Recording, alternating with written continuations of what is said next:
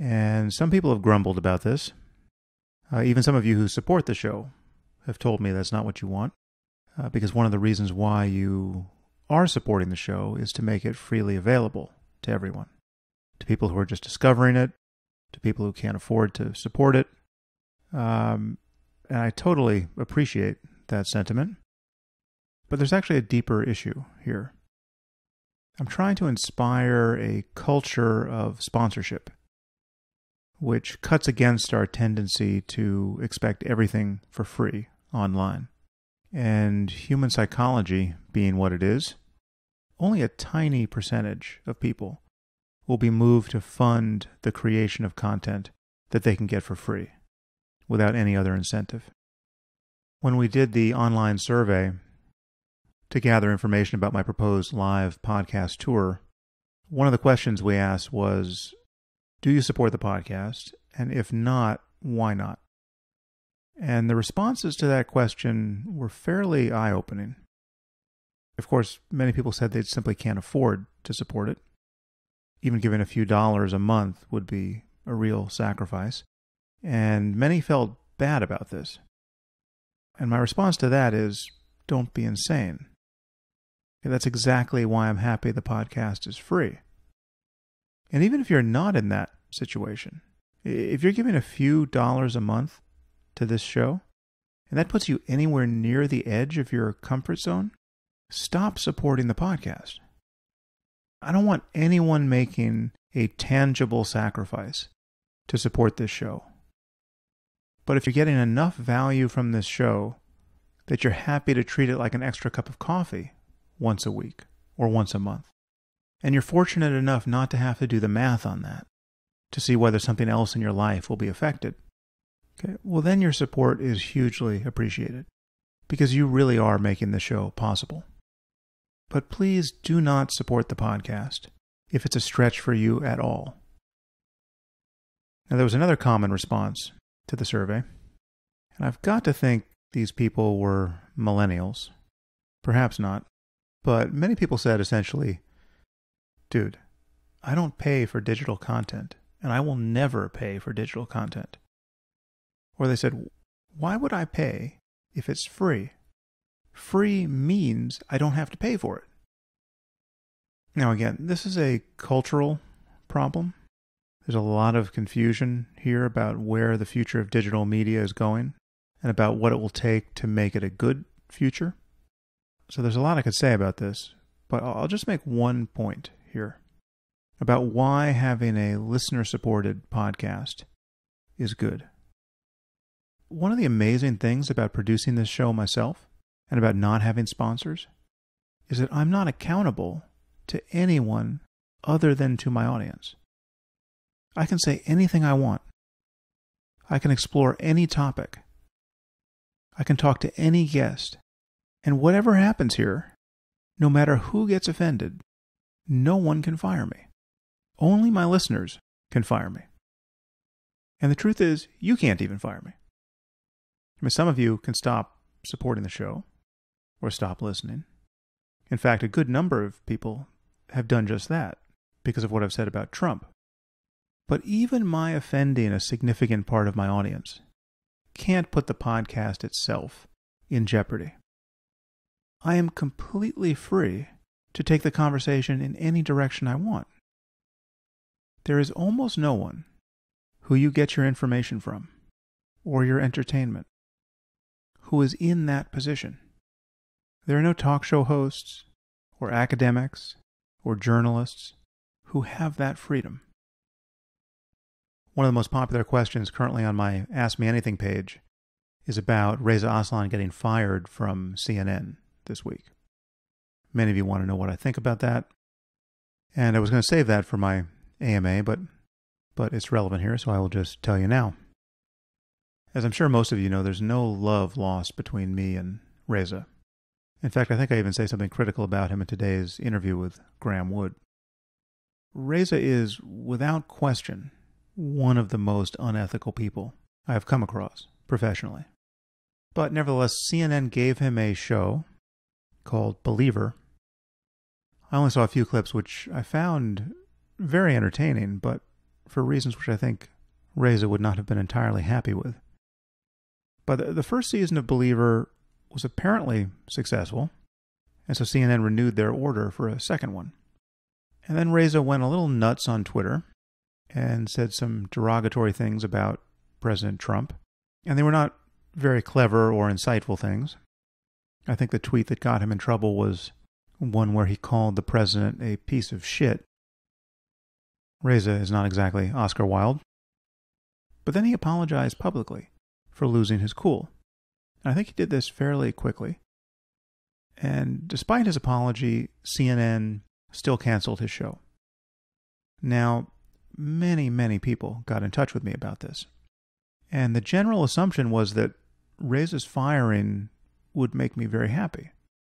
After all, one of my most malicious and unprincipled enemies seems to have gotten what he deserved. But the truth is, it didn't make me happy at all. CNN hired Reza for the wrong reason, and then they fired him for the wrong reason. Everything about this situation suggests that there's something wrong with our media.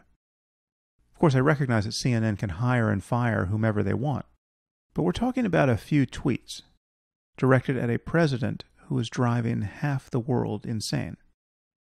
And Reza apologized, something that I've never known him to do. And I actually think his apology should have been sufficient in this case. And the fact that it wasn't, and CNN still canceled his show, doesn't bode well for our public conversation.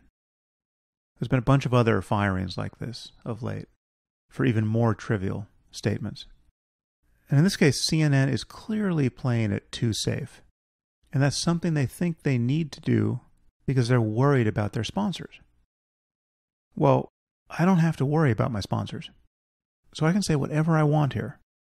And that's why this forum is so useful.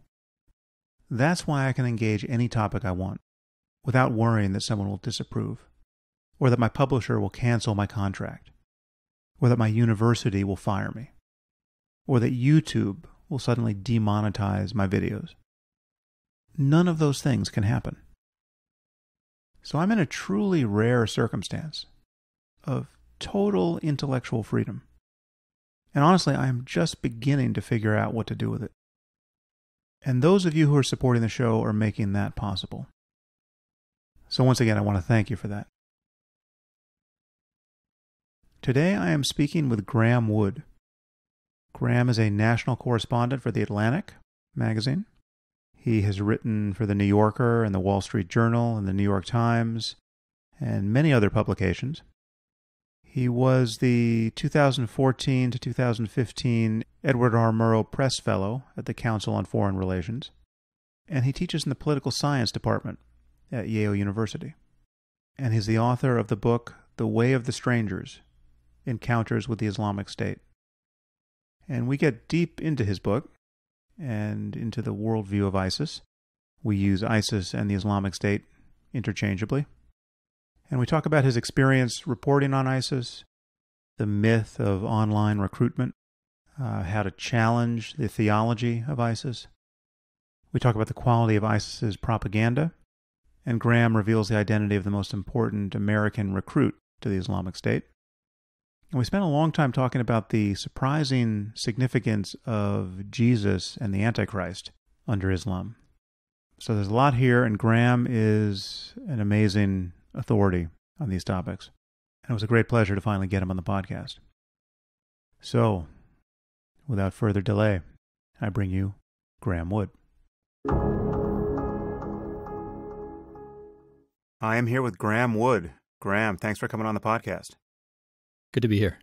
You have written this wonderful book, The Way of the Strangers, which is all about the Islamic State, its rise, and you get right up to the point where its fall seems plausible. Things have moved on a little bit since you published the book, but it's just a really entertaining and deep introduction to this phenomenon of just global jihadism more generally than ISIS. But you get into the details in a very accessible way, and the book is structured around some very engaging profiles of people and also fairly amusing profiles of people who you have spent some time with. So my first question for you is just as a journalist, did you feel that you were taking much personal risk reporting this book? I always worried a little bit about what might happen because, especially meeting someone for the first time, you never know what he or she is going to do or what friends that person's going to bring along. But ironically, reporting on the Islamic State has been one of the safer assignments I've had.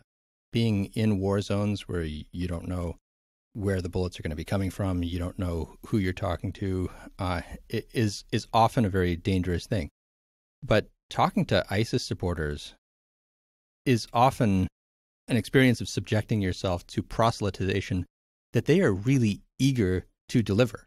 So it would be weird for them to attack me if I came to them and said honestly and verifiably, look, I want to know about ISIS. They are on this planet to oblige. And so they, in general, are pretty happy to talk. That comes through in the reporting. You have these really adorable encounters with people who just have endless disposable time to indoctrinate you. And then you describe their apparent loss of enthusiasm once it's clear that you are not a good mark for this. But they clearly want to get their message out. And I guess we should say that you are reporting these stories not from ISIS-held territory. Well, it can't be taken for granted that someone won't do something horrible to you in Australia or in Egypt or in Turkey or in the United States, for that matter. And most of the people I spoke to did say, I should go to Syria. They said, we understand you'd be afraid to go there, that you think you might get enslaved or beheaded. But if you went there with permission, unlike how James Foley went, you'd be okay. So the most dangerous encounters that I had were probably in places that we don't otherwise think of as terribly dangerous, like maybe Norway or Australia or the United States, where you're going to a cafe in a part of town that you don't know, and you never know if there's going to be a van that pulls up next to you and pulls you away. That was always a danger, but in the end, I was mostly just in danger of being overfed by these people. Mm-hmm. That's an interesting point, this idea that if you went to Syria or Iraq and spoke to ISIS directly, you'd be safe if you did it through the appropriate channels. I was amused and slightly alarmed to see that John Walker Lind from his prison cell was somebody who was advocating that you do that. He seems completely unrehabilitated, Lind. To remind people, John Walker Lind was often referred to as the American Taliban. He was this young man from Marin County, as everyone should know, a bastion of privilege, who decided to go fight with the Taliban very early on, before September 11th. And in the aftermath of September 11th, he was caught fighting for them, was quickly prosecuted, and has disappeared into the bowels of our prison system. It sounds like he's still there, quite full of faith and happy to advise you to go talk to Abu Bakr al-Baghdadi if you can manage it. Yeah, the way that I interacted with John Walker Lind was as follows. He's been in prison since 2001. I wrote to him and said, look, there seems to be this phenomenon called the Islamic State, and a lot of people who in some ways are kind of like you have gone over there. So given that you're still on American soil, and given that you're reading this letter that I've sent you in prison, apparently you can be reached. So do you have anything to tell me about what you think is motivating people and what the Islamic State's all about? And the letters that he wrote back were friendly, maybe a little bit officious, but we're saying, in essence, that the Islamic State would respect its covenants, he believed, if I went to them and said, look, I'm a journalist, I'm curious about what you're doing. Can I go over there and have a kind of guided tour of the caliphate? And yeah, I told him, that's not going to happen. I'm not going to go over there and just take their word for it that they're not going to behead me.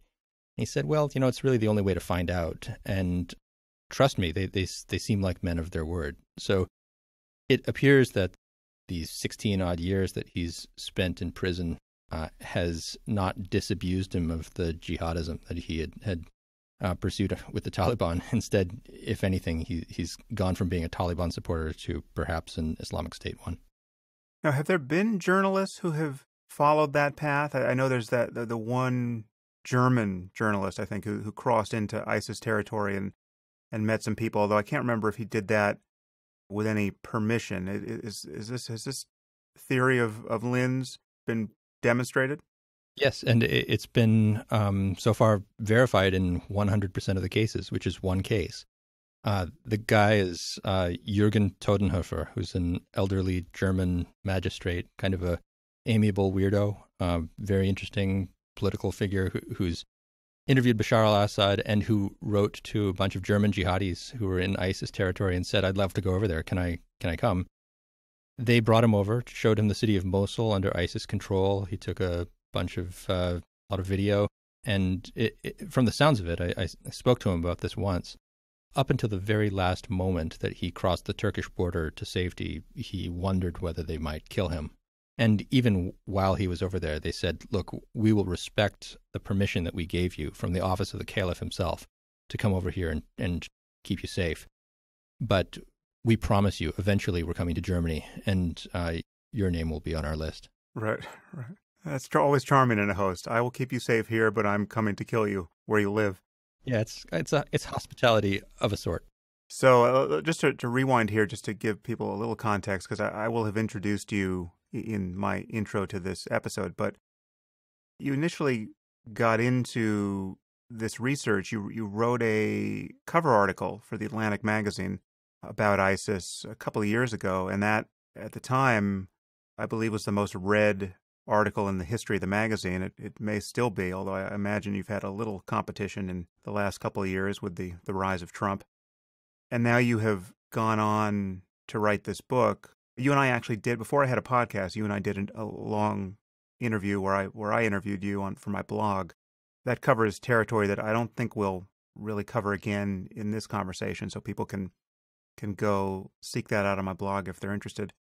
Let's just start with the emergence of ISIS, and then I think we're going to get into current events pretty quickly here. But the birth of this group is fairly astonishing. You report on how ISIS conquered Mosul with a force of something like 500 or 1,000 men and put the entire Iraqi army to flight. It was almost a proof of their divine aid in some way. I mean, it was just like this miraculous display of cowardice on the part of an army that we had trained. How do you explain that first moment? It wasn't actually that surprising to me. I was in Mosul in early 2013, end of 2012. I believe I was the last American reporter to be in Mosul. And my experience of the city, even then, and remember, this is like a year and a half before ISIS took control of the city, was that everybody was afraid of what they were then calling Al-Qaeda. They were saying that shopkeepers would be extorted, and if I, as an obvious foreigner, was spotted on the street, there's a really good chance I would get kidnapped. So even back then, there was the sense that there was no law except Al-Qaeda's, except ISIS's, and there was definitely no respect for the Iraqi army. So when ISIS came to town and actually took over the city with 400 or 500 guys, a bunch of pickups, machine guns, and so forth, it was like, yeah, this was a city that was anarchic before, and they were almost just making it official. But didn't thousands of troops just flee outright when these 500 men showed up? Yeah, and the troops who were there when I was there in 2013 was they were garrisoned in just a couple spots in the city. They were considered tools of a Shia sectarian government. Mosul's mostly a Sunni city. And so it wasn't as if they were doing foot patrols, winning hearts and minds. They were considered just those people in a barracks over there who we never see and we would never trust with our safety. So just imagine a bunch of Sunnis come to town. They say, "We represent your interests, you, the Sunnis of Mosul. And those soldiers over there, we will let them run away, most of them, and we'll control your city. How would you like that?" And a lot of people in Mosul just said, well, that might be better than the status quo. So I think that explains how they were able to take over so much so fast. Now, how many people at this point have emigrated to join ISIS? Is the figure still around 40,000? Yeah, 40,000 is about right. They, in the middle of last year, told people not to come anymore. So you can expect that the numbers haven't risen too much. And a lot of those 40,000 are already dead. But yeah, from overseas, from countries that are not Iraq and Syria, usually the number quoted is 40 to 45. Now, one of the things you do in your book, which many people decline to do, is you get into the heads of these guys in a way that allows you to see the world from their point of view. And when you do that, the behavior of these people becomes fairly logical. The mysteries begin to evaporate once you begin to take people at their word when they tell you over and over again what they care about, what motivates them. And it's amazing to me. I mean, this is something that has now astonished me for going on 16 years since September 11th. People just find this virtually impossible to do. Scholars of religion or seeming scholars of religion decline to do this. Political scientists routinely prove themselves unable to do this.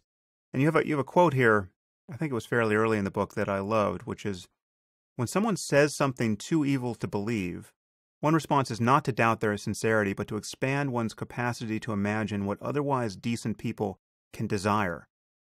That, I concluded, is the proper response to the Islamic State. And your encounters with these people just become this exercise in accepting their account of themselves. You pressure test it in a variety of ways because no account is free of internal contradictions, but it's just, from my point of view, a very satisfying excavation of a worldview, which you tackle, again, through many of these profiles you do with jihadists of various commitment. You know, you gave a list of a few disciplines that have been neglectful in their duty to explain some of these things: religious studies, political scientists, and so forth. And in some ways, I've taken to heart messages that they've given about Muslims in other contexts that they seem not to have applied themselves in this one, which is that we in the West, non-Muslims, secular academics, we have taken it upon ourselves to speak on behalf of people from far-off lands, for brown people, for Muslims. And so part of what I was doing was just heeding the call to instead listen to them, let them speak for themselves. It's not as if I, by examining their socioeconomic status or the political circumstances of where they come from, can expect to just understand what they believe about the world. I will be able to understand some things, but why not talk to them? Why not let them speak for themselves? And so what I ended up doing was, I think, an exercise that was as much anthropological as journalistic. It was trying to describe a culture, a mindset, a view of the world, and to describe it in a way that the people who were speaking would recognize as accurate or at least interesting. One thing that is, I think, surprising, or will be surprising to many of our listeners, is that this myth of purely online recruitment is, in fact, a myth. There's this picture that has emerged, which is that people get recruited entirely on the basis of online contacts, and they have no affiliates in the real world that could explain how their sympathy got bent toward jihadism.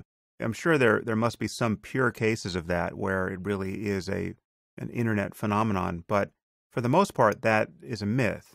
Yeah, for the most part, that is nonsense. The idea that people will just go on Twitter and be told ISIS is the way to go, read these websites, read Dabiq magazine, and get a ticket to Turkey, and you're on your way.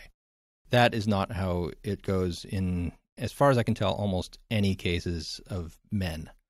I'll get to women in a second.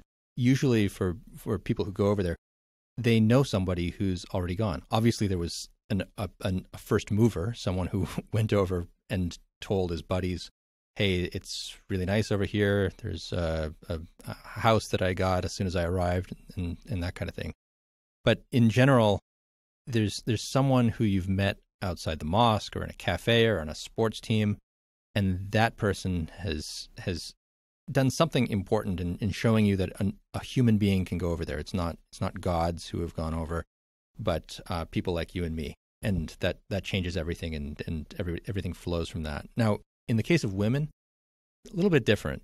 You could look at the women who were recruited to Al-Qaeda, and first of all, there aren't very many of them. Al-Qaeda was like a military organization. It was very male, and it mostly thought of women as encumbrances because they wouldn't be fighting. Whereas with ISIS, they're trying to create a society, and so they need men, they need women, they need children, and so they've had to reach out in different ways, and for that, online recruitment has been really, really valuable. They've been able to talk to people who otherwise would be in very conservative milieus where it's not like they could go talk to some stranger, leave the house whenever they wanted. And so online, you can find people who are purely online recruited and who eventually made it to Syria if they're women. So focusing on the men for a second, the impulse for a woman to join the Islamic State, I must say, it remains a bit inscrutable to me. But for the men, it really doesn't. And at one point you talk about what jihadists in general do, and ISIS has taken this to the point of perfection, is that they, and this is a quote from you, they weaponize a fanatical sense of shame by declaring that jihad is the only absolution. Talk about this notion of shame for a moment, because it probably doesn't have a reference point in the ears of many of our listeners. When I was being recruited to an ISIS-like organization, this was before the time of ISIS, I was in Cairo speaking with a guy I could only describe as a master recruiter. And one of the first things that he would try to emphasize to me was that I had done horrible things in my past.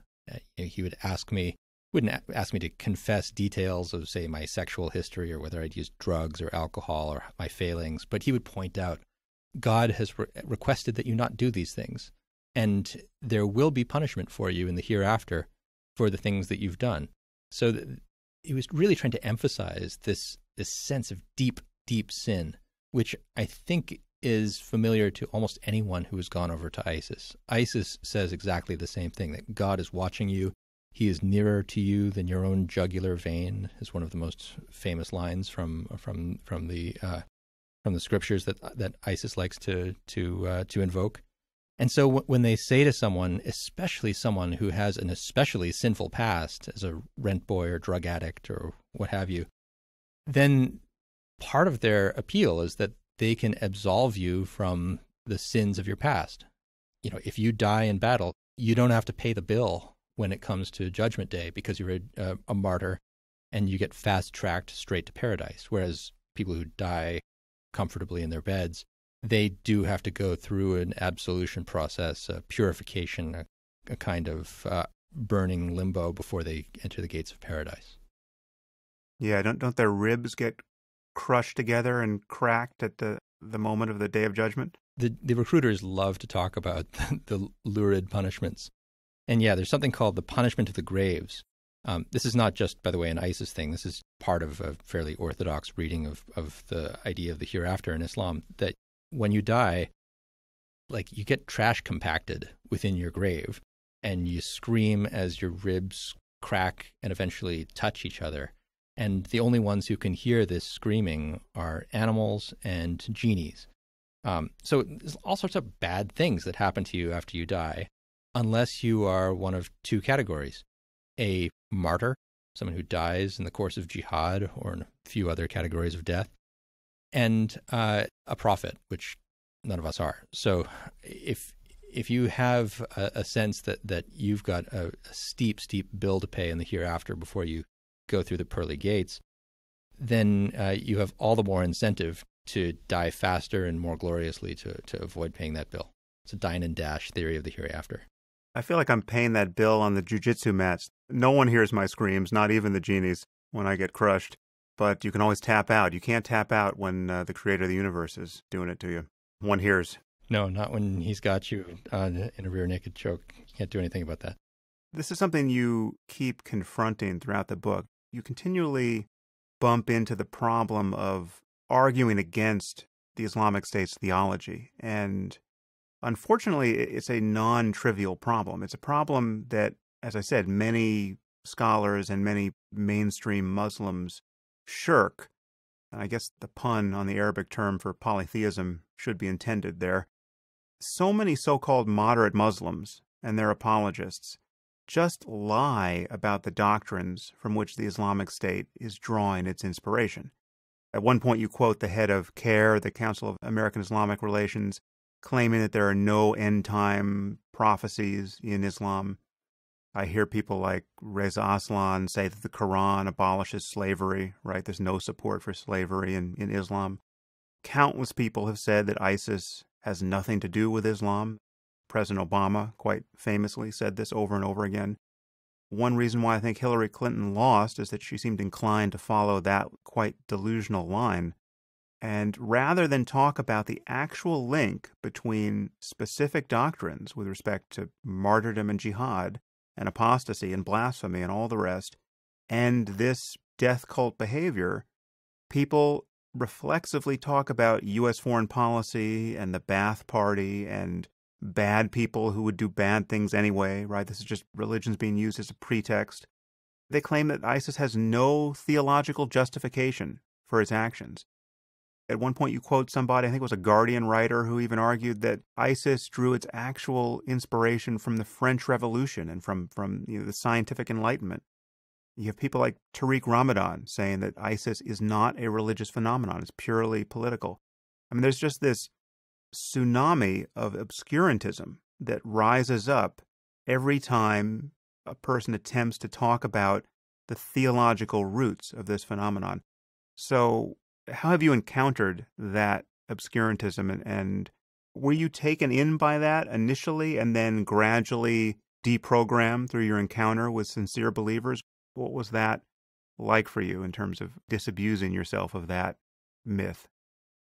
I had the fortune, or maybe misfortune, of encountering ISIS-like beliefs or jihadist beliefs abnormally early in my life. I was about, 22 years old when I first met someone who was a follower of bin Laden. I was at a conference in Peshawar, Pakistan. I was just a backpacker passing through, but there was a conference going on, so I was curious what was there. And it was basically a bunch of jihadists who were getting together, and they were in fact addressed remotely by bin Laden himself. So I got to talk to people, and from that early stage, I already had a sense that there was more to jihadism than just political grievance or any of the other things that you listed. And there was certainly, among the people who were part of that group, an absolute devotion to Islamic scriptures and to interpretations of those scriptures that have been around for a long time and are not made up out of thin air in the 20th century or 21st century.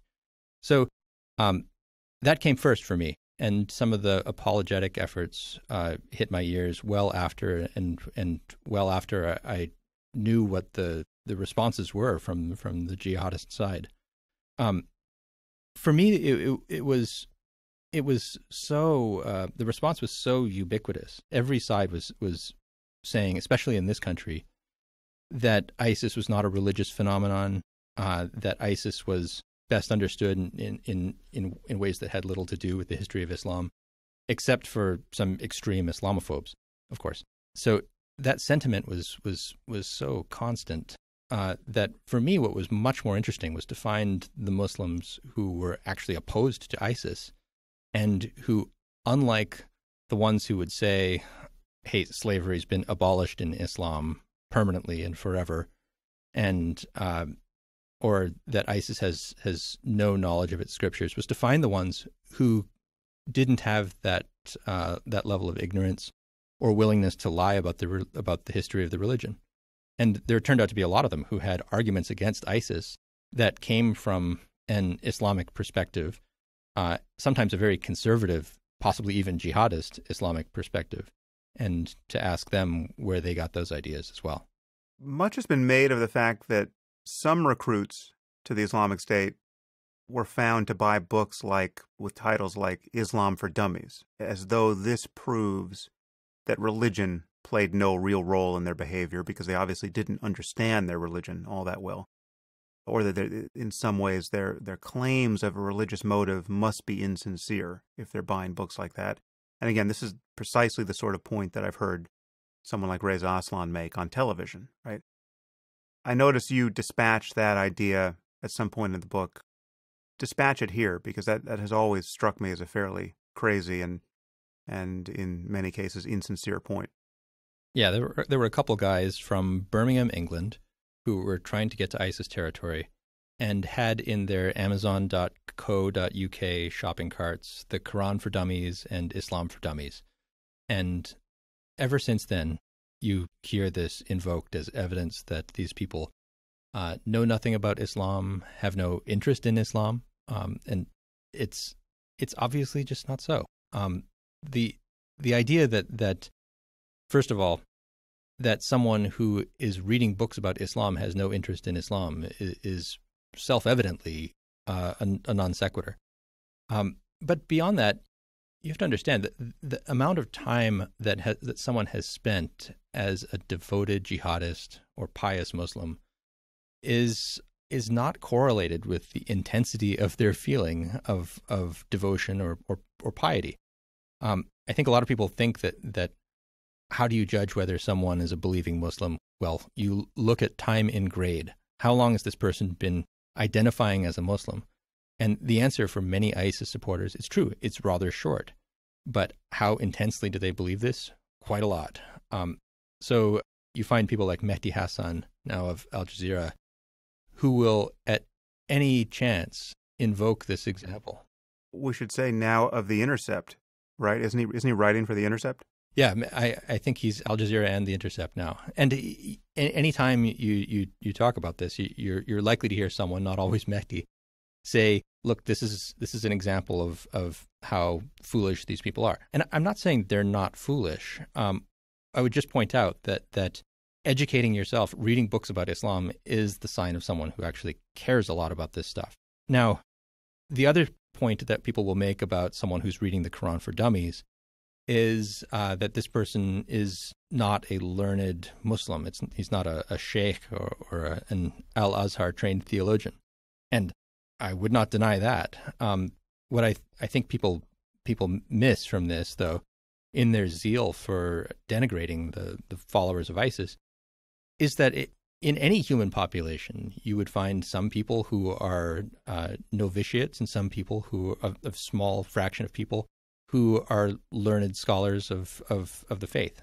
You know, you could go, as Rukmini Kalamaki once said to me, if you went to a small town in Italy and you approached people coming out of Mass on a Sunday and you asked them about obscure doctrines within Catholicism or canon law, the average person would have no idea what you were talking about. Would you then conclude that that person's not Catholic or has no interest in Catholicism? No. The person just came out of Mass and probably identifies very closely with Catholicism. Just happens not to be someone who is tremendously learned. And that's the case, of course, with the majority of Islamic State recruits as well. Yeah, it's a very important point, this time and grade illusion that I think you've aptly named it, because the point gets made another way quite frequently too, which people will say that the person has no background in a madrasa, for instance, right? This is someone who had a fairly secular background and then all of a sudden has changed his worldview, as though no sudden change could be sufficient to count as a real religious conviction. But of course, people have awakenings to one or another religion all the time. And when you trace people's connection to the rest of the community, what you find rather often is not necessarily jihadism, but you find a religious context which is fairly conservative by any comparison with even with Christian fundamentalism in the West. And as you find throughout the religious landscape, you find that religious ideas are systematically protected from criticism. So the belief in paradise is endemic to planet Earth in one or another form, and it's certainly incredibly well subscribed throughout the Muslim world among Muslims who have varying degrees of commitment and knowledge about the faith. And so people who can seem quite secular still live in many cases, their entire lives in a context where a belief in paradise and the legitimacy of martyrdom and the divine origin of the Quran and all the building blocks of this worldview are in place, whether they've taken a real interest in it or not up until that point. I can give you an example of how some of these ideas go from being dormant to being active. A lot has been said about the apocalyptic side of ISIS. ISIS officially believes that the end of the world is coming, and it's coming at ISIS's instigation, at their hand. And it's not going to be pretty, and it's going to cause the Antichrist to come back, and great battles, and so forth. These are not things that are generally spoken of in mosques. If you go to your local mosque, you're very unlikely to find an imam screaming about the end of the world. Just like if you go to your local church, this is probably not going to be the favorite topic of a sermon at any megachurch. Although there will be a kind of understanding that these ideas are out there. And in the case of Muslims, as one scholar told me, this is the kind of thing that is told to Muslim kids when they go to bed at night. It's stories to make them be good kids, to obey their mom and dad, to think about good and evil and try to develop a moral sense. They're not stories that are necessarily going to be weaponized into ISIS. They're just part of the folklore of a culture. Now, ISIS, it finds people who have been told these stories, and these are largely benign stories, I think, and then it comes to them and says, all right, all those stories you've heard that were not emphasized by your religious authorities, they're real. They're happening right now.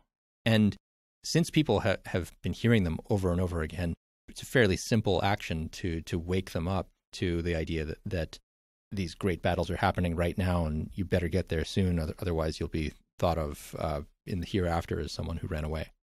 Yeah, well, I want to talk about the end times prophecies in some detail because they really are the goofiest stories ever told, and the fact that anyone believes them literally is fairly astonishing. But before we get there, so you said that in the course of reporting this book, you encountered people who were not mere obscurantists with respect to ISIS, but still disagreed with them. So you found scholars who, rather than play hide the ball with the articles of faith, they dealt with the theology of ISIS in a more honest way. I mean, they would acknowledge, for instance, that the prophet had sex slaves, right? Rather than condemn slavery or even sexual slavery, the prophet practiced it, right? This is unambiguous in his biography, and it's not an accident, therefore, that ISIS thinks they can do this, and therefore the challenge is for honest critics of this sort of faith to find a theological basis from which to criticize it.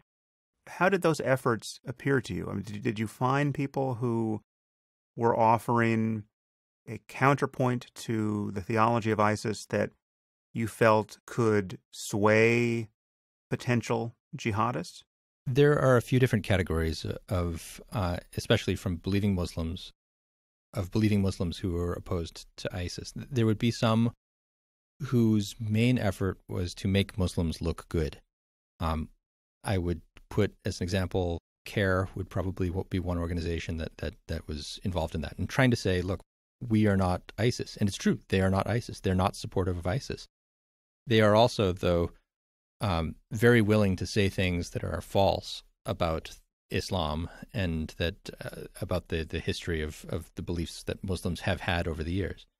Another category is of people who would not lie about Islam, but they would lie about ISIS. They would claim that ISIS is not doesn't believe what it believes, doesn't say what it says. That's maybe a slightly easier to deal with category. And then you'd find others whose knowledge of their own tradition is extensive enough that they couldn't possibly simply deny the reality of slavery in Islam, or amputation of hands of thieves, or beheading sorcerers and apostates. And that last category was what I found to be it was, first of all, a diverse category. There were many different Muslim scholars, Muslims within it.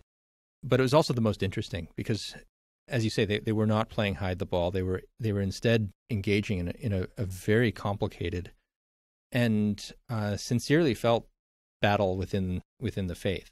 And they would, to take the issue of slavery specifically, one of those earlier categories might have said slavery has been abolished in Islam. That is true if you think Islam is the governments of Muslim majority countries. They have pretty much all abolished slavery. It is not true of the tradition of Islam, which has, for most of its existence, recognized the legitimacy of slavery and codified the institution. So you'd find one of the most distinguished living Muslim jurists, Taqi Usmani, a Pakistani, who said of this argument that slavery has been simply abolished by the consensus of all Muslims to be, he said, so ridiculous it would make a grieving mother laugh. That's the person I wanted to talk to, was someone who's aware of the place in the tradition and yet was able to give me an explanation of why ISIS's version of this was not okay.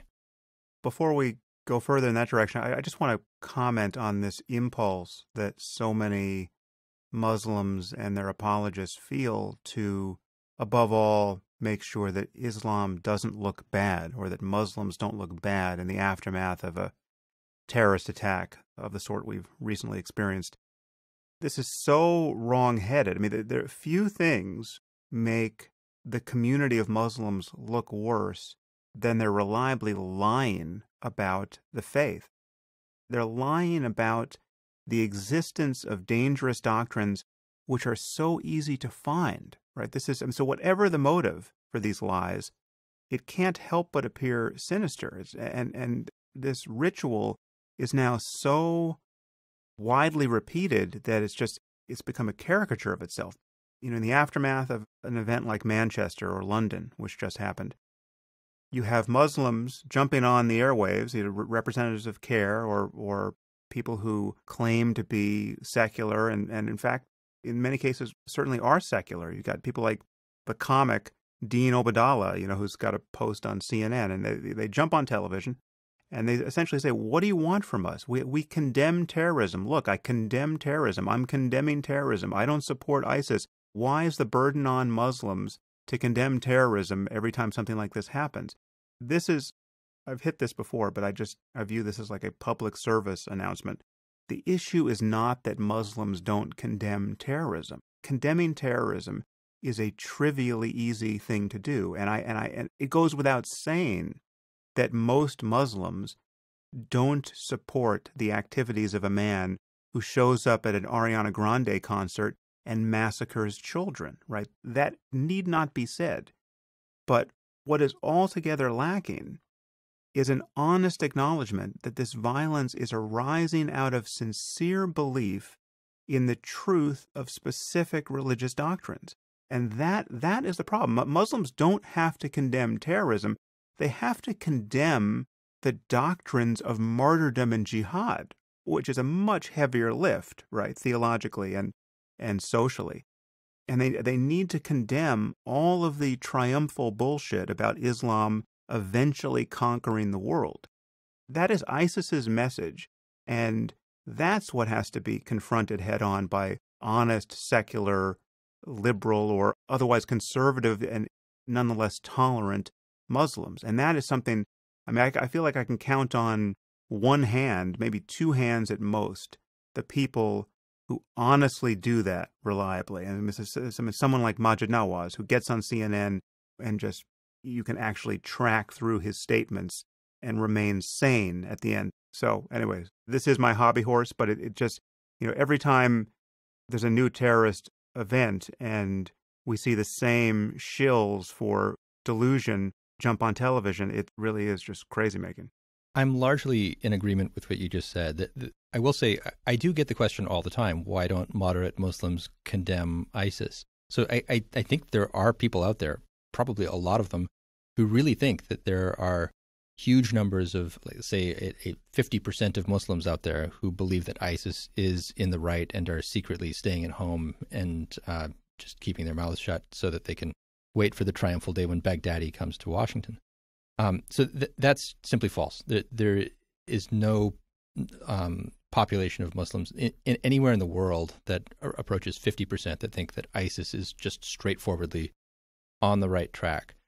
But yes, whenever there is a big attack, there is this dance of obscurantism that does begin, where people will say, Muslim or not, by the way, they will say ISIS has nothing to do with Islam, or they get Islam right. So you'll find Jews or Christians saying that ISIS gets Islam right, as if Jews or Christians had any standing within the Muslim community to say that. One variety of saying that this has nothing to do with Islam is a form of political correctness, and in both good and bad senses, where just as the answer is always no, you don't look fat in that shirt, if your partner asks you that question, you can say, well, no, this has nothing to do with Islam. So that's just a matter of politeness. What I'm happy to say is that when Muslim scholars are talking about ISIS amongst themselves, and when they're talking really seriously, you do not find at the highest level of those discussions anyone anymore who says that ISIS simply is ignorant, simply is a bunch of Baathists. There are instead, in many cases, they will actually now lead the discussion, start the discussion by saying, yes, ISIS is a Muslim organization with sincere belief in the correctness of its interpretation of the Quran and the Prophet and the life of the Prophet Muhammad. People like Hamza Yusuf, who's probably the most prominent American Muslim scholar, says exactly that. And another Sharia scholar friend of mine, he said to me, look, if I hear another Muslim say that Islam is a religion of peace, I'll kill him myself. So even within the community, we've got to a point of within the Muslim community, we've got to a point where people are tired of platitudes about Islam and are much more willing to talk about ISIS's interpretation and, successfully or unsuccessfully try to debate them in an honest way.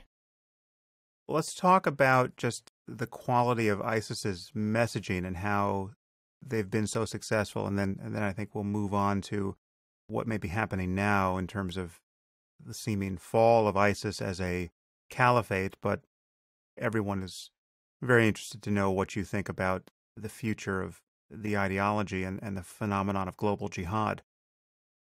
One thing that I've always thought of as a very bad sign with respect to ISIS is just how good their messaging is. And as I once read from an issue of Dabik, their online English magazine, on this podcast, and commented on the fact that one of the scariest things about it, from my point of view, was how good the copy editing was.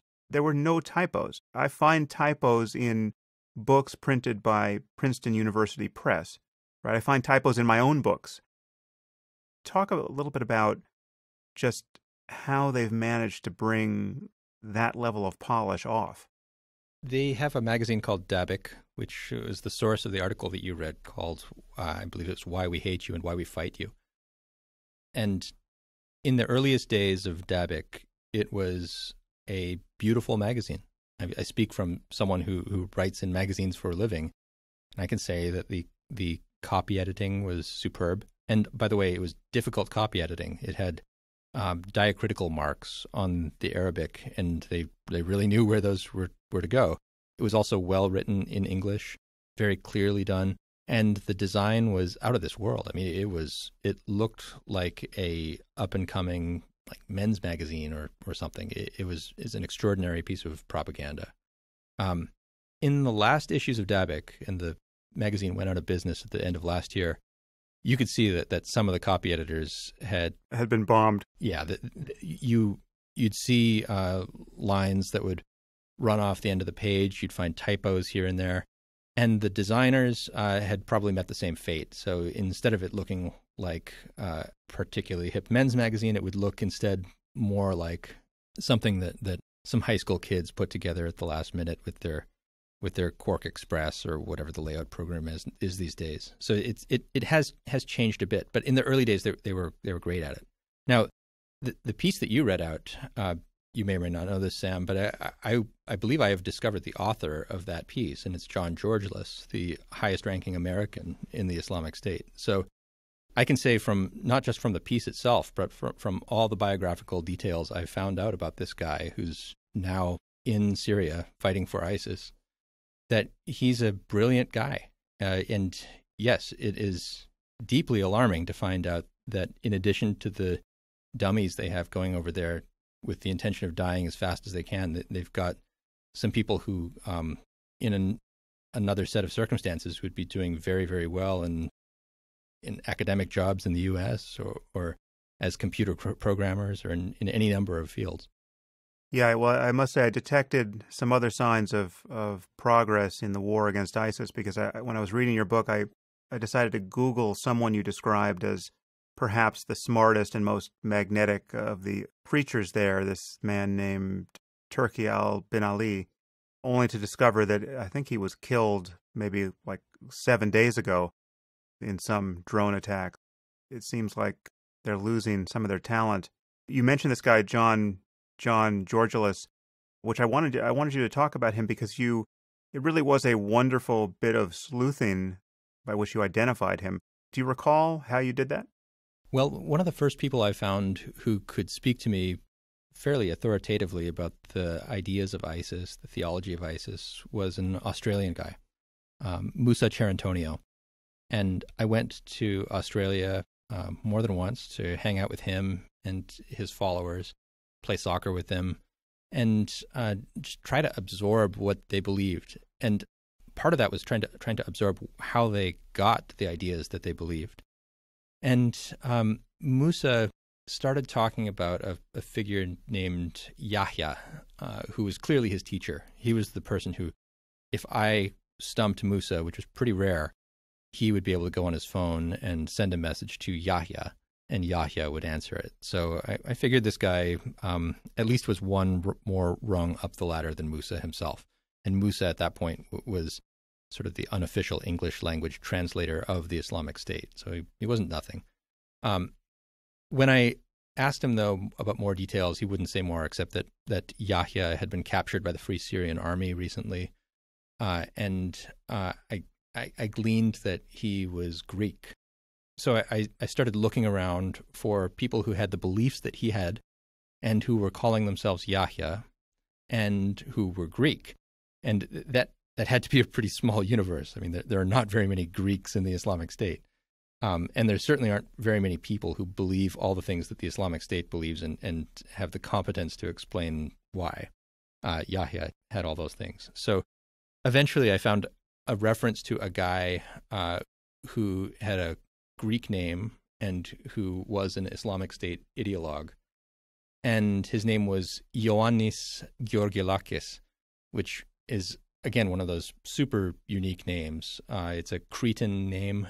And so now I thought, okay, there's a guy in Crete who's evidently Musa's teacher. And so I started experimenting with permutations of what a convert to Islam might call himself if his original name is Ioannis Georgilakis.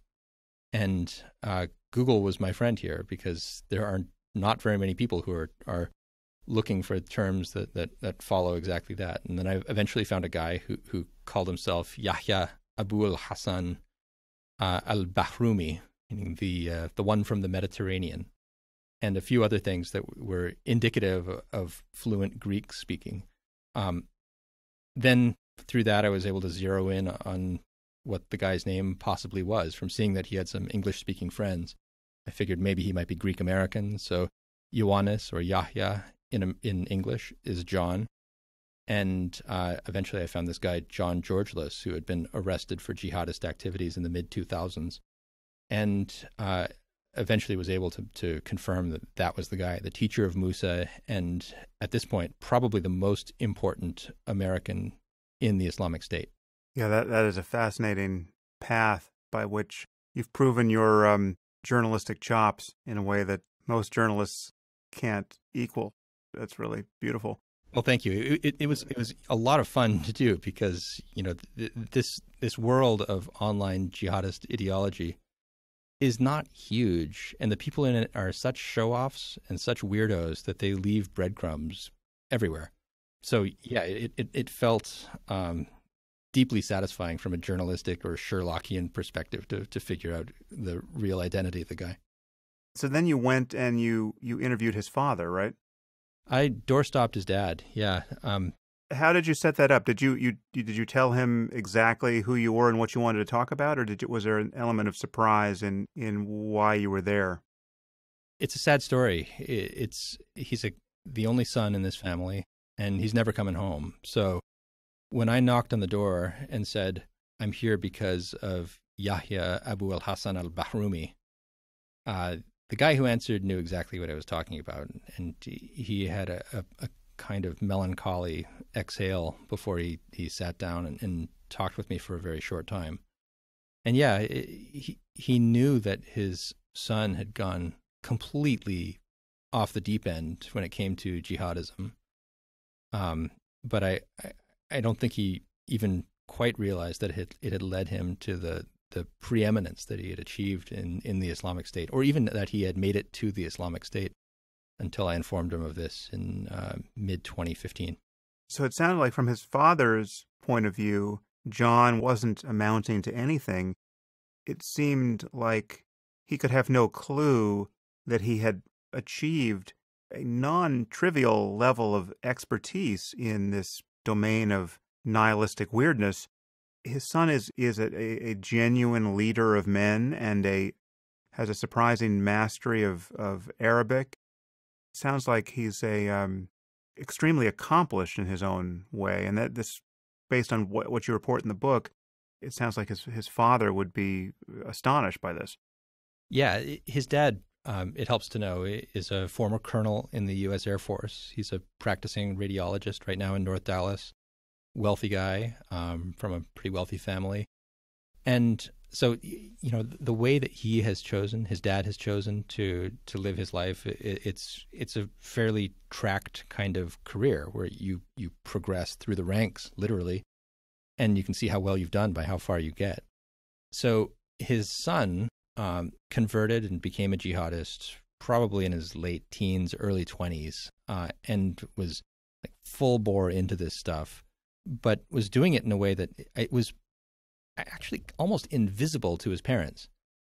He was like in the basement hacking on his computer and reading texts about Islam and the Caliphate and assembling a following worldwide of people who were listening to him about this. And when he would say, "You got to go to ISIS territory," they would listen. So it's almost as if, imagine a very successful father who has his fuck up son in the basement playing video games.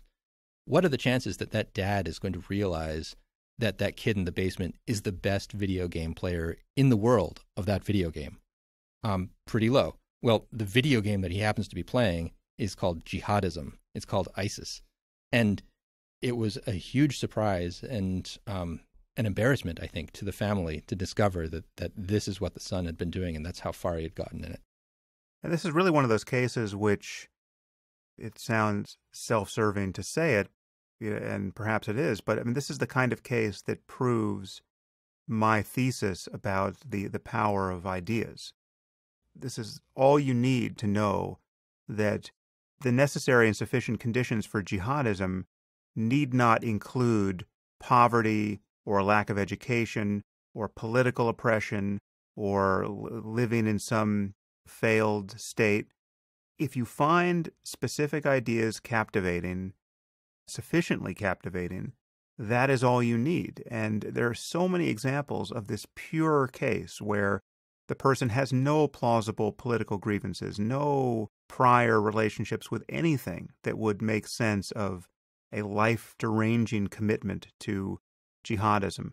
And when you look at the bios of even people who are raised in a more traditional Muslim circumstance, disproportionately these are well-educated people with other life opportunities who become jihadists. We're talking about engineers and even doctors and people not from the poorest families, but from middle-class families or better. So, I mean, someone like John, I recognize in him people I know, frankly, or even myself at age 20. It's like when I look at what I did when I dropped out of college and got really into meditation and spent what amounted to years on silent meditation retreats, that was all defined by the ideas that I was finding credible. And then so it is with any human life. But for the fact that I happen to be into meditation and thinking about the nature of consciousness, and didn't happen to be into thinking about the pleasures that await martyrs in paradise and the need to spread the one true faith to the ends of the earth, that is the relevant difference, not a background of subjugation by the Israelis or having been victimized by U.S. foreign policy. So, I mean, I find someone like John, on some level, completely unsurprising, even though, it is, on its face, fairly surprising that someone with nothing but an internet connection can suddenly become the most important foreign recruit to ISIS. I'm glad you say that about the familiarity of John's type and the kind of questing behavior that he had as a teenager, because I felt the same way. I described the way I unmasked John. It was largely through, I was a language nut when he became a jihad nut. And I felt the same kind of satisfaction of kind of discovering a realm of ideas that I devoted myself to. And it was clearly something that he felt too. It was a whole realm of human intellectual activity that he found just worth throwing everything else away for. And because that was one of the requirements of that web of ideas. Whereas if you're into meditation or into philology, then there are paths out of it. With jihadism, there was really only one direction it could go. And once ISIS came about, it was like, yep, this is the moment we've been waiting for. And of course, as soon as he possibly could, he was going to take his family off to Syria and, come pretty darn close to getting them all killed. In fact, it's probably just going to be him. So now, what was it like to spend time with Musa Cerantonio? You can remind our listeners who he was. You wrote about him in I believe your Atlantic article as well. But he's this Australian jihadist voice. He was, more than most people you profile, your gateway into the mind of the true believer. What was it like hanging out with him? It was lots of fun. Musa was not answering queries from journalists when I first reached out to him. And I think that was because the queries were sort of along the lines of, hey, when are you going to attack next? Tell us about your plans for world domination. And the questions that I asked him were more like, what do you believe? How did you get to believe these things? How do you respond to the people who disagree with you? And I think he found that approach irresistible. He has styled himself as a Muslim intellectual for the last 5 years or so. He's been an evangelist on Egyptian/Saudi television. He's had a speaking engagements with major figures in India, in the Gulf, in Egypt, in Australia. And he was really eager to have someone sit down and drill him on these questions about what Islam actually requires. He wanted me to ask him the hardest questions about the original language texts that he was using to recruit people. So it was several days at a time of intellectual combat, which is a deeply satisfying thing when you're talking to someone who really believes in what he's talking about. On the topic of really believing what you're talking about, let's unpack the end times prophecies a little bit, because there are two characters that play an inordinate role here at the end of the world. The first is the Antichrist, and the second is Christ himself. I think many listeners will be surprised to know that Jesus plays a significant role in the end times from the point of view of the most true believing Muslims. Well, let's talk about the Antichrist and Jesus through a Muslim lens. Who is the Antichrist, and where do we think he is at the moment? We think that the Antichrist is chained on an island, probably in the Red Sea. He's a big guy, has reddish skin. One of his eyes is kind of droopy. It's covered as if by the skin of a grape.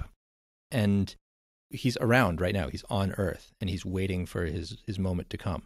And he's been around for at least 1,400 years, hasn't he? Because wasn't he interviewed at some point when Muhammad took the Arabian Peninsula? Didn't someone show up on that island and tell the Antichrist that the gears of history were now turning? That's right. He granted, I guess, an exclusive interview to a ship full of wayward sailors who were washed up on the island and then met a guy who was horrific. He was described as being hairy and you couldn't tell his face from his ass. And that guy said, "Oh, come on over here and meet this fellow who's chained up." And the guy on the island in chains was the Antichrist. And he asked, "So has Muhammad arrived yet?" And the sailors said, "Actually, yeah, he's in Mecca right now." And the Antichrist said, "Oh, good. Well, that means my time is nearly at hand," which I don't know if he got it wrong or if 1400 years just doesn't count for very much in the grand scheme of Islam. But the next step is, after there's a restoration of the caliphate, which according to ISIS has already happened, and big battles between the Muslims and the Romans, which may have already happened at Dabik, the Romans being either NATO troops or Turks, or depending on what your interpretation is, then the Antichrist will sort of appear, and a series of truly catastrophic, weird, apocalyptic events will take place. Once the Antichrist frees himself from his chains, there will be drought across the planet. 1/3 of the planet will go without rain 1 year, 2/3 of it the next. There will be a severe lack of food, and the Antichrist, among other powers, will have the ability to conjure a kind of like false food and like throw it out to adoring crowds and have them come to his aid. And anyone who opposes him will just get hacked to pieces, cut down.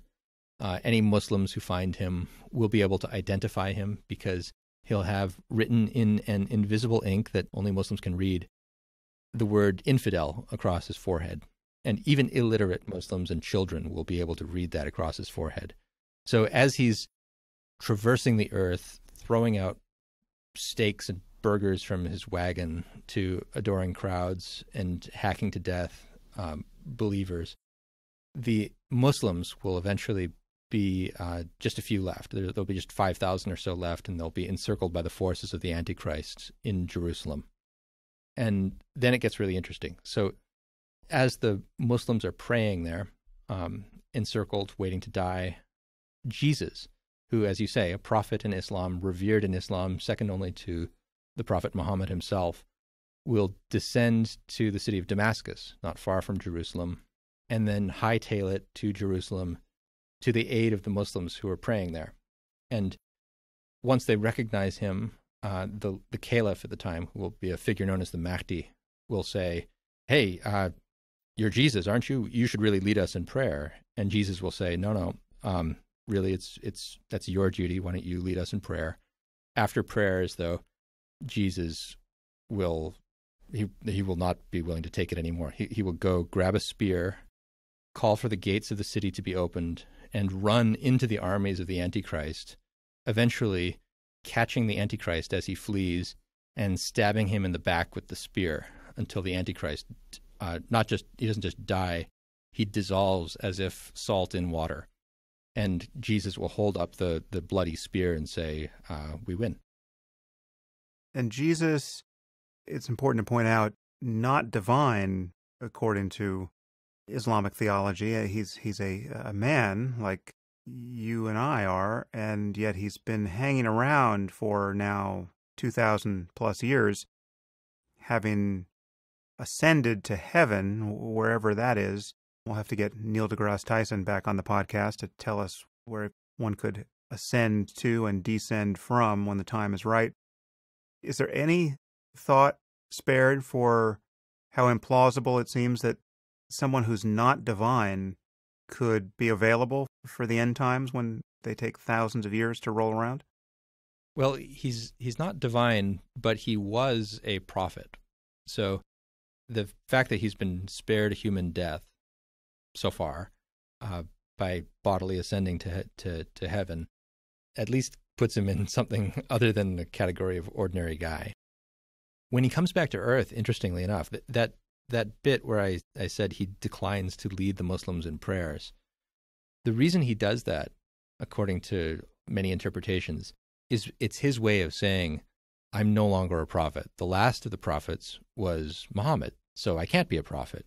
And if I were a prophet, of course I would have led you in prayer, but instead I'm just a guy, and we will rule together, the caliph and I. But I'm a human being, and I'll die as a human being once this is all finished.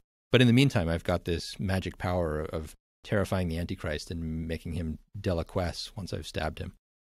I'm still hung up on the island in the Red Sea. The Red Sea is not that big, and there can't be that many islands there.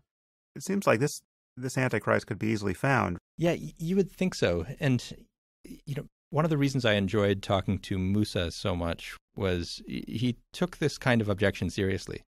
Maybe not as seriously as I would have liked him to, but he would bring it up himself and say, look, it does seem weird that a fully charted, navigated body of water might have a island large enough to conceal a guy, but maybe there's a rock on top of the hole that he's been living in. What do we know? If we're already in the territory of having to believe things that we don't see with our own eyes, because we're talking about Islam, we're talking about religion. So this might just be one more thing that, it seems weird, but it's not the first weird thing we've had to believe.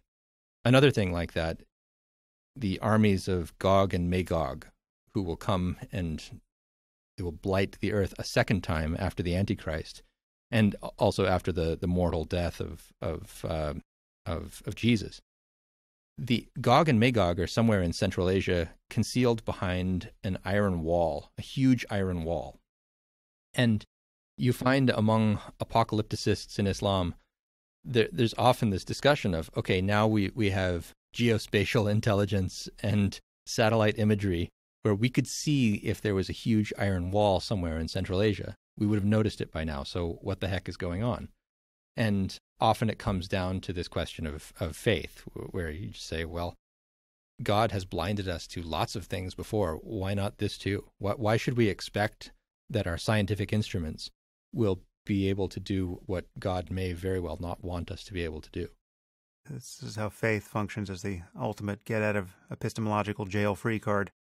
So what is the state of the Islamic State now? So you've written this book. When did your book come out in hardcover? The book came out at the beginning of this year.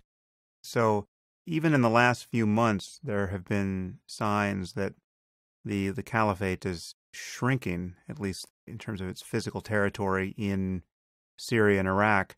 What is the state of the military assault upon Abu Bakr al-Baghdadi's actual territory, and how do you view the future of the state part of the Islamic State? And then no doubt we need to talk about the export of this ideology throughout the world into what is, I think, aptly described by Majid Nawaz as a global jihadist insurgency. So I'll say first what the physical reality is of ISIS's control of territory in Iraq and Syria. And then there's this separate question of how they think of it, how they explain it, how they say that despite the loss of territory, there is still a going concern. So they've lost huge amounts of territory, especially in Iraq.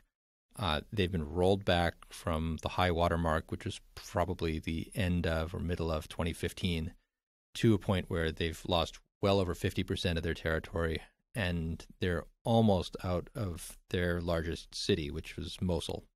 It's not looking good for them. I mean, they were able to continue to expand until they got to the farthest reaches of Sunni Arab majority territory.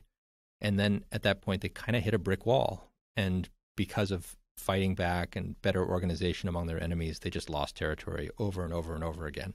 And that's probably going to continue. The city of Raqqa, which has been the de facto capital in some ways of ISIS, is in Syria, and it's being encircled by Kurds, Syrians, and others. And it's not going to be an easy fight, but I think eventually we can pretty confidently say Raqqa is not going to be a city that's controlled by ISIS anymore. Now, on to the question of how ISIS thinks of this, because this sounds pretty dire the way I put it. To them, first of all, they would say, okay, things don't look good, but we are prepared and we're expecting trials. We're expecting God to curse us with failures and defeats. And this is a good thing because it's going to purify our ranks. It's going to make the piece of the pie for those who are faithful and fighting for us that much larger when it eventually is served to us. So they say that if Mosul is a tough operation, then great. If Raqqa is tough, then even better. Remember, when the Antichrist comes, there's only going to be 5,000 of us left. So things might seem bad right now, but they're going to get even worse, and that's all to the best, paradoxically. So tactically, they've got the following view, that when the operation to take Mosul back began, they said, this is going to be our battle of the trench. And in that, they were referring to an event in early Islamic history called the Battle of the Trench, which is told in a chapter of the Quran called the chapter of the parties, the different groups that were fighting against the Prophet when he was in the city of Medina. And the way the Prophet fought back was to dig trenches around the city, so the cavalry was useless in trying to take back the city. And what it forced his adversaries to do was to dig in for a long war. And because there were so many parties who were making up the group of his adversaries, they just didn't have enough political stability to win the fight and to be there for the longue durée. And ISIS thinks the same way. They say, look, we've got a bunch of Shia and Americans and French and Kurds. We've got Jordanians, we've got Emiratis, we've got Turks. They all don't like us, but they also don't like each other. So if we dig in Mosul, and they literally dug a bunch of trenches in Mosul so that the modern equivalent of the cavalry couldn't get in as effectively as it would like, they thought, we're going to prolong this for such a long time that the Iraqis and the Turks and the Americans and the French and so forth won't be able to stand each other, and they'll have to regroup, and will effectively have won this round. That's where they are in Iraq right now, is still trying to drag this out and make it painful enough that eventually they can declare a kind of victory. And even if they lose territory, can melt away into the desert where they were before they took over the city of Mosul, so that they'll say, worst case scenario, we'll just have to reboot to 2012 or so. How do they view, and how do you view, the export of the ISIS brand into both ISIS-directed and ISIS-inspired attacks in the developed world? They still have a lot of power to attack targets in the West, and even to develop provinces overseas. So Musa Charantonio, we discussed before, he's now in jail, and it's alleged that he was trying to get on a boat and go to ISIS territory somewhere. And I believe that somewhere was the Philippines. So they've already said, don't try to come to Syria. Our enemies have made that hard enough. But there are other territories that we control where you, the collective overseas supporters of ISIS, can be really useful. And so the city in central Mindanao in southern Philippines of Marawi would be an example of that. It's a city that is, for the time being, still under the control of ISIS, having been taken last week from the central government of the Philippines. And that's what they're trying to do. They're trying to grab territory in places that have long-standing issues of unsettlement by jihadist forces, and at the same time encourage people to attack in Paris, London, Manchester, United States. And they'll continue to be able to do that. There's no sign that they're exhausting their manpower, and they certainly aren't exhausting their weaponry, since at this point it just consists of rented trucks and knives. In the aftermath of these kinds of attacks, I don't know what to think about all the energy that is spent trying to decide whether this is a ISIS-inspired attack or an ISIS masterminded attack. I understand why the latter would be of greater concern, or at least it would be something that would have to be followed, because you want to be able to roll up whatever organization exists. And, there's a level of sophistication that comes with people having been trained overseas and all that. But on some level, the the merely inspired attack, I mean, what's often called a lone wolf attack, though most of these wolves aren't all alone, those are even scarier. I mean, those prove that ideas are sufficient, and these ideas spread really in the friction-free environment of just human conversation and Twitter feeds. And the distinction between ISIS-inspired and ISIS-led, I feel like, is an instance of not seeing the forest for the trees, because the bigger issue is the phenomenon of jihadism worldwide. And that is an idea-born phenomenon that, as you say at some point in the book, and as you just alluded to now, the most fertile ground to plant these sets of ideas is in these destabilized places where, above all, people will have a natural craving for security, right? I mean, so you're talking. I mean, I think at one point you say that ISIS has even put feelers out into the Congo to see if they might set up shop there. I mean, you go to places where you find this pure Hobbesian condition of total stateless disorder. And when the jihadists roll into town, this is what the Taliban did in Afghanistan, now decades ago. When the jihadists roll in, they say, we're going to give you order at a minimum. We're your saviors in that proximal sense. And then now let us tell you about all the other good things we're going to give you under the aegis of the one true faith.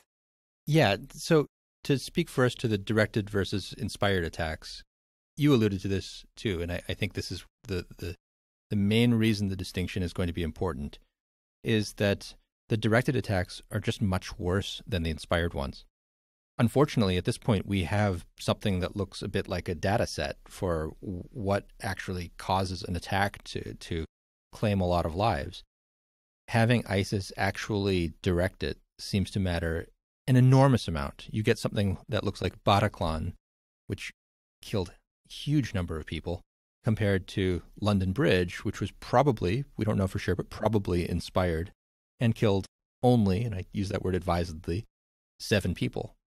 Remember, there were 3 guys with knives and a van who decided to do this and had plenty of time to plan it, and they killed only 7 people. And, I'm pretty sure, Sam, you and I could figure out a way to kill more than 7 people in a more horrific way before I finish speaking this sentence.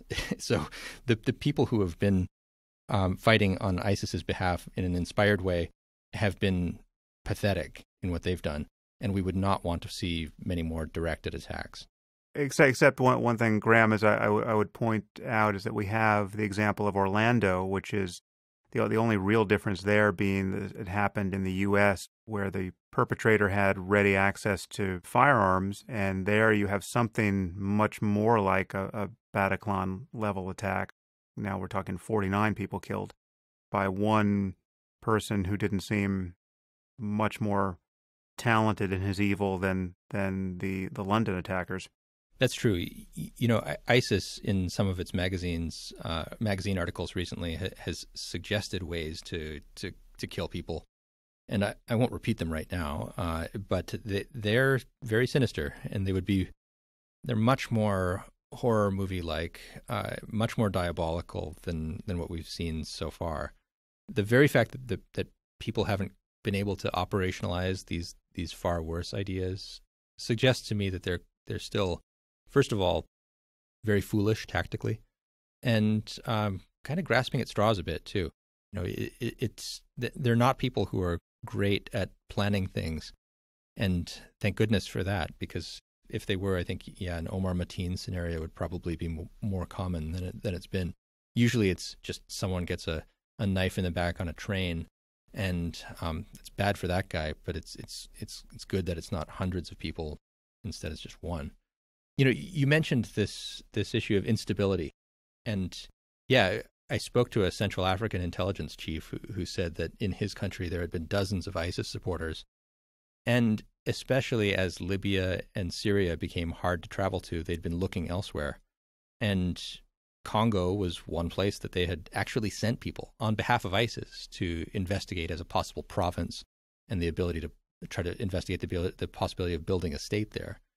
I would just point out that this might be a point of agreement between you and me, and also those who urge us to look at the political background of the places where ISIS is operational. I mean, it's not irrelevant that a place would have no government and that people would be willing to look to ISIS as just a source of stability. What I think that the people who want to stop there in their analysis get wrong is that ISIS uses that opportunistically. They say, okay, we will provide that stability.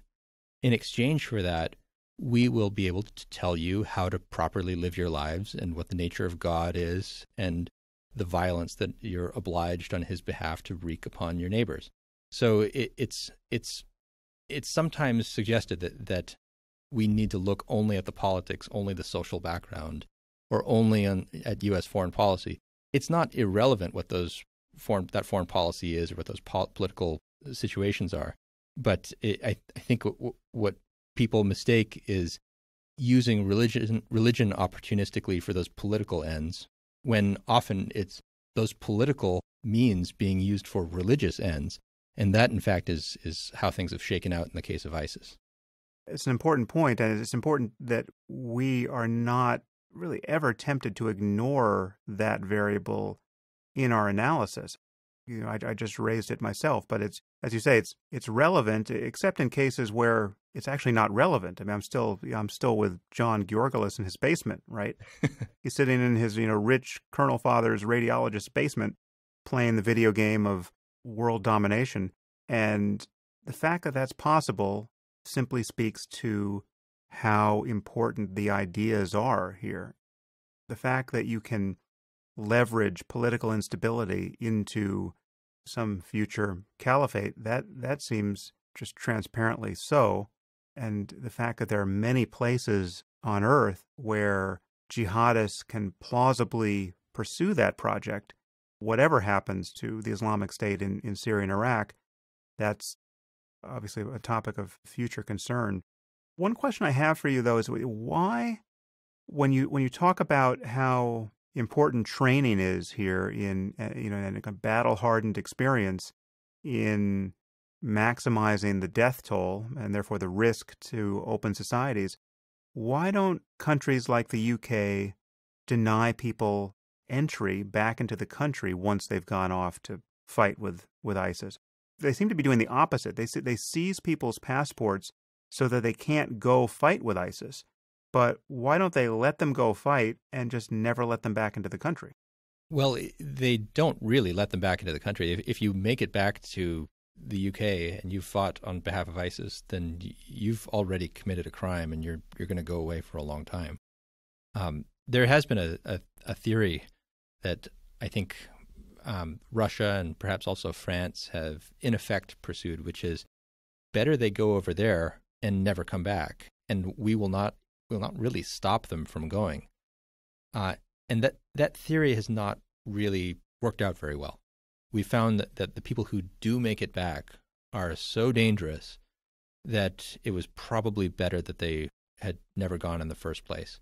The training that they get over there makes them extremely disinhibited, awful killers. And so you don't want to send them over there. So you find there was a report in the Wall Street Journal recently about teams of French commandos who are in Iraq and Syria right now with a deck of cards style list of Frenchmen who are in Iraq who they need to make sure never come back. And that's really the thing that's not well understood and hard to stomach, frankly, from those of us in the West, which is there is a war of annihilation being fought right now in Iraq and Syria against the people who we either decided to let go over there or who made it over there despite our efforts and who might want to come back someday. We're doing everything we can to make sure that those people all die.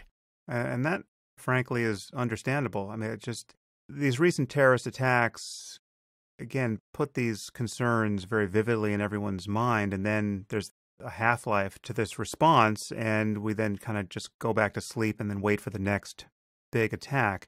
But what this does is put our commitment to free speech also on the table to be reconsidered. And I must say, I mean, I'm a basically a free speech absolutist. I mean, I consider myself someone who supports a person's freedom to espouse bad ideas, even patently dangerous ideas, as long as it's only that, just the communication of ideas. So, neo-Nazis in this country, or people who I would never want to give a platform to, I think should be free to speak and organize.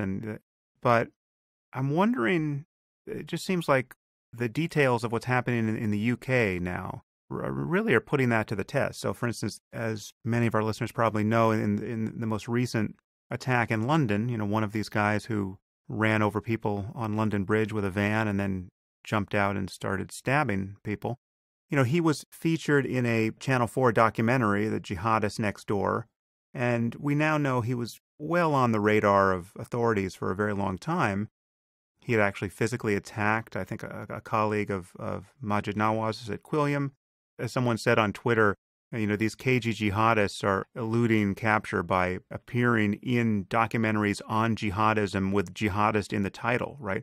But this is all happening under the rubric of we have to tolerate these bad ideas, no matter how bad, and we can't move preemptively to infringe the liberties of anyone who's claiming to be a jihadist. And it's easy for me to imagine that my free speech absolutism is vulnerable to a terrorist attack that happens too close to home. Or even just when I see again, referencing this Channel 4 documentary, when I see what it's like in certain sections of London or in other cities in the UK, where you have steely-eyed maniacs standing on a street corner with a bullhorn, shrieking day after day about how they're planning to kill and enslave their neighbors, right? How long can free societies tolerate this behavior when, again, it gets punctuated by attacks of the sort we've seen in the UK in the last few weeks?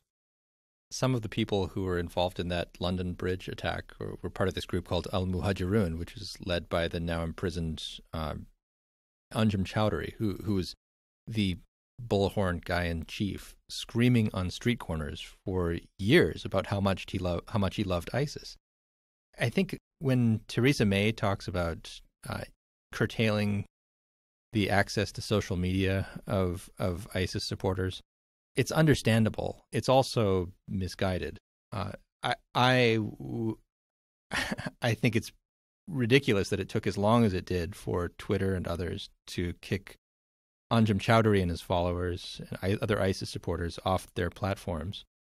But I got to say, I'm American enough to think that in the end, I want these ideas to be out there. I want them, if someone believes them, I want that person to be loud with that bullhorn rather than secretly hanging out with his friends and conspiring to do something. I want that person to be as identifiable as possible, so that we can react when it's starting to look like he's putting his ideas into action. Most of the people who are in this group in the UK are, I think, known to authorities. It's not a surprise that we find that each of these attackers in Manchester or in London has let all of his neighbors know that he's a scary guy. They're always aware of that in advance, and it's really for the best that they've been encouraged to be as loud as they have. It doesn't tax my belief in free speech very much at all. What does it mean to act against them preemptively? You have to imagine it's requiring some level of surveillance that fans of civil liberties will find a source of discomfort. What do you do when it becomes patently obvious that a person has nothing but the most treasonous and dangerous intentions for your society? You're listening to everything he says. What are you to do when it becomes unignorable? I don't have a great answer for that. We could take the example of John Walker Lind, who my reading of his correspondence is that when he is sprung free in a matter of less than 2 years, I guess, he is going to be an ISIS supporter. He's going to be a free man who is legally permitted to have his disgusting beliefs.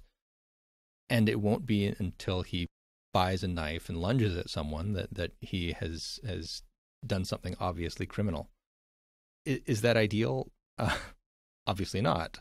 He might not, of course, do anything like that. He might not even be an ISIS supporter, but the words that he spoke to me certainly suggest that he has more sympathy for the group than we should be comfortable with. And he would be, I think, a paradigmatic example, if he does have those beliefs, of someone who the utmost vigilance would be reasonable by law enforcement. But I can't find myself advocating anything more than what our current norms of civil liberties would allow, and watching even someone with as dangerous ideas as I suspect he has. And what do you think about the prospects of actually winning a war of ideas here with the Muslim community, so that this problem of jihadism gets retired to distant history, the way the problem of, the burning of witches or some analogous religious craziness is just a distant memory in Christianity? I mean, when you look at the efforts of someone like Majid Nawaz to try to inspire a core respect for secularism and liberalism as the antidote to jihadism, and even variants of Islam that are just far too conservative to be compatible with our notion of human rights and political equality and tolerance for homosexuality and all the rest. How do you view those efforts circa 2017? I don't have a lot of confidence in the changing of the minds of people who are supportive of ISIS. There are cases of people who get tired of being with ISIS. There are people who decide that ISIS had the right ideas but the wrong implementation. There aren't that many examples of people who really believed in ISIS and no longer do so. Most of them go over there, they believe, and then they die, and that's the only thing that stops them from their true belief. The good news, though, is that it's still a pretty small number of people. 40,000 doesn't sound very small, and of course there's many more who haven't gone. But as a percentage, it is not as... The number of Christians who believed that witch burning was something that should happen, that was part of their faith, was probably larger than the number of people who are Muslim and believe that ISIS is on the right track. Now, those numbers, small as percentage, are large enough to concern me, of course. I also think that there's enough of a churn, a stylistic churn of ideas, that ISIS being cool right now among people who are looking for a kind of violent outlet to their theological musings, it may not be cool in the passage of a generation or so.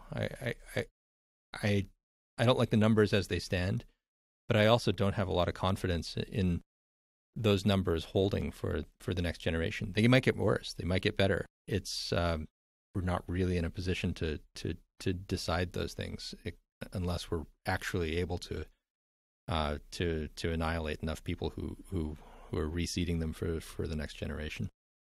Well, I'm going to seize on that as a very qualified, hopeful note. Let's just both do our best insofar as we can offer anything here to make ISIS seem even less cool than it in fact does at the moment. Yeah, here's to that. I'll say this. After spending more than 2 years thinking about ISIS, and to the exclusion of most other things, I think it's less cool than ever. I also think it's less scary than ever. The more you learn about it, the more you find that it is a small, devoted, certainly religiously devoted core of people, but its power to rule our lives and deform our politics has been greater than I would hope. But it shouldn't be something that causes us to not go about our lives as we wish. And I wish people would have the same kind of confidence about that I get from all my explorations of the topic. I'm even willing to vacation on an island in the Red Sea at this point. I'm quite confident that we're on the winning side of this argument in the end. All right. Well, buy your ticket soon.